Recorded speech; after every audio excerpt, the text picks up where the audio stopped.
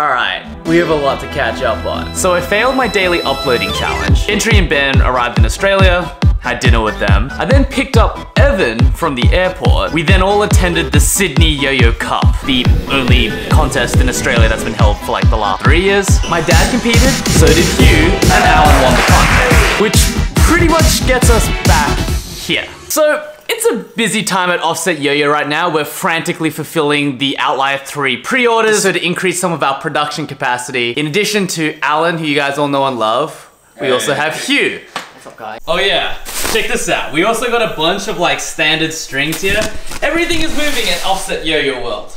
Now I remember when I used to be like a sponsored yo-yo player and I would talk to like the owner of various yo-yo companies, and whenever someone would try to like make me like a signature yo-yo, they would say this phrase, "That yo-yo can't be made." Now as I graduated and eventually owned my own yo-yo company, I realized that that's not an absolute statement. It kind of falls along a spectrum. On the worst end of the spectrum, there really are yo-yos that actually can't be made. Then you have like the beginner conservative designs, which are always pretty much smooth. Then you have everything in between. Now in that instance, what they mean is that it could be made, but if they were to produce it, there would be a lot of vibey ones, would likely not be super profitable once you scale it up. And hearing that explanation always used to frustrate me, because once you get to a certain level, it's the little things about yo-yos that makes them special. Now the yo-yos that are really good, that aren't smooth right out of the gate, there's a way to fix that, and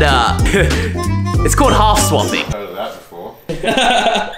Now once yo-yo companies transition from being a boutique yo-yo company to being a slightly larger yo-yo company, what tends to happen is the designs become more conservative and then they can churn at a higher scale. Now maybe I'm just an idiot, but that's a tough pill for me to swallow. I don't really want to like give that up just yet. Let's talk about the Outlier 3.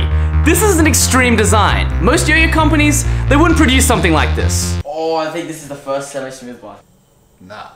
We also have pretty high standards here for smoothness, so now if we switch to a customer perspective, Outlier 3, banger freaking yo-yo. This thing is like OP. Like look at how much of that rim weight protrudes out from the aluminium. We made it way more aggressive than the Outlier 2, which kind of just only bubbles out and rounds out here. With the amount that this protrudes out, it gives it an insane amount of power, but also gives it an insane amount of stability. Next, look at how many cuts the Outlier 3 has on its body. This is designed to make the shape wider and also make it more comfortable in the hand. Also, when it comes to the body of the yo-yo, the Outlier 3 has less aluminium as in relation to the amount of stainless steel. That's why we have that little axle nub to make sure that the axle can like safely stay there and it's not gonna break randomly. So from the consumer perspective, the Outlier 3 is undeniably better than the Outlier 2. It's more powerful, it's more stable, it's more comfortable in the hand, and it's lighter. Now when I saw the Outlier 3 specs and the factory saw the Outlier 3 specs, they're like, yeah, like this isn't gonna be made. Like if yo-yos could be made like this, they would be made like. For what it's worth, we tried a weight distribution like this. We tried it on the Aberrant. The Outlier is even more extreme than that, right? And this yo-yo didn't work. But when we tested the Outlier 3, it worked. So that means that this yo-yo can theoretically be made. The only real way you are able to make a yo-yo like the Outlier 3 that is smooth is you have to just half swap a bunch of them, which is what today's vlog is going to be dedicated in its entirety to. It's good. Oh. Why do you say it's good? If you say not bad, that's beautiful. Yeah. You're gonna deal with these ones, I'm gonna have to deal with these ones, and then what, you're gonna have to deal with the greens. Yeah. Half swapping in its entirety today. I'm doing the half swapping as well. This is all of the blues. I'm in charge of the blue. Dude, these are so bad. I told you, right? That's what I'm saying. What the hell?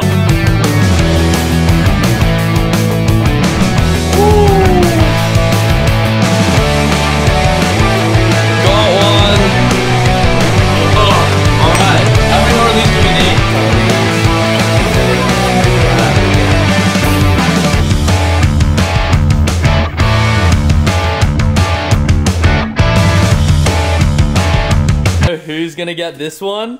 But my god, this is smooth. Oh, I got that one. Hugh is leaving. Yup. How was your tuning day? All right, so that's where we at with Hugh. Alan's still gonna be here for a little longer. Fade.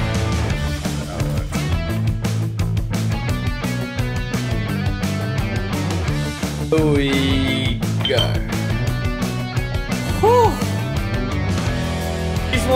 These were kind of smooth out of the gate, but everything else here had to be screwed and unscrewed. Oh, I'm tired. How are you feeling, Alan?